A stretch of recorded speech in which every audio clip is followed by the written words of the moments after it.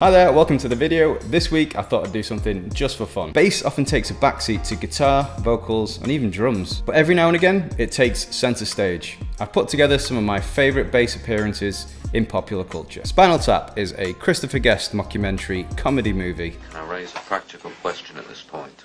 Are we going to do Stonehenge tomorrow? No, we're not gonna fucking do Stonehenge. At one point in the movie, they play a song called Big Bottom, which features 3 bass guitars.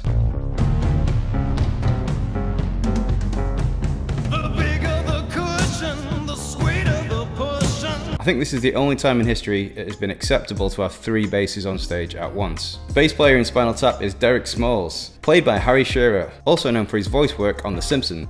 Am I so out of touch?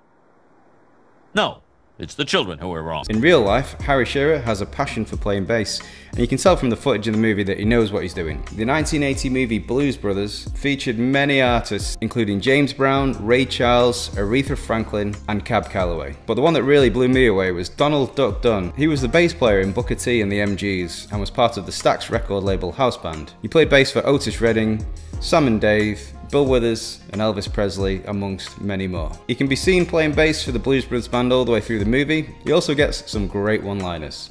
Why not?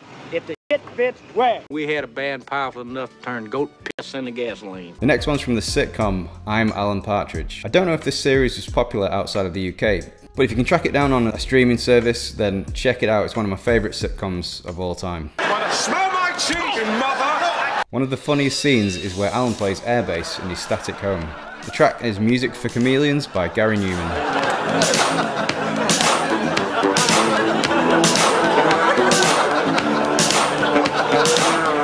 The bass player on this track is Pino Palladino, playing a fretless bass on one of his first ever recording sessions. In I Love You Man, the 2 protagonists bond over their love of Rush, and features a montage of them jamming Rush tracks. We also get a cameo from Rush themselves. Bass players, let me know in the comments, how many times have you had this quoted at you?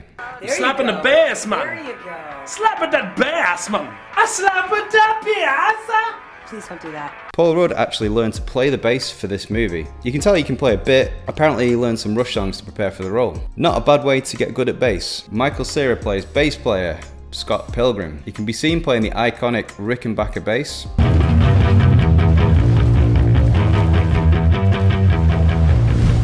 Michael Cera is actually a bass player in real life and has recorded many albums and is the touring bass player for the band Mr. Heavenly, so he was ideal for the role. If you can think of any other bass players in popular culture, please leave me a comment. Thanks for watching.